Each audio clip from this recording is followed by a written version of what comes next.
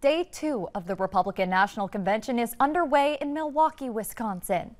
And that's where we find Valley News Team's Ethan Kramer, who joins us live with an update of what's gone down so far and what we can expect coming up. Hi, Ethan. Yeah, Tatum, it was an absolutely electric day one at the RNC. Former President Trump made his first public appearance since the assassination attempt on Saturday, and J.D. Vance was named as his running mate. I spoke with former Speaker of the House, Representative Newt Gingrich, who told me he is very impressed by Vance and that he looks forward to debates with Kamala Harris. I did also speak with former Republican presidential candidate Vivek Ramaswamy, and he told me that he can tell how hungry the people are to reunite the country.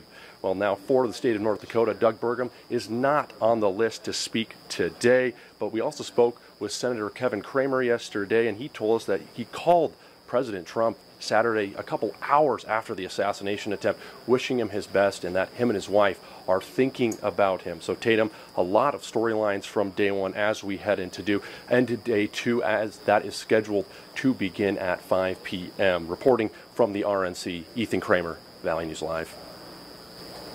That live update, Ethan, and good luck heading into day 2 as the festivities begin tonight. And as a reminder, Valley News Live will be giving you live updates from the convention all week long.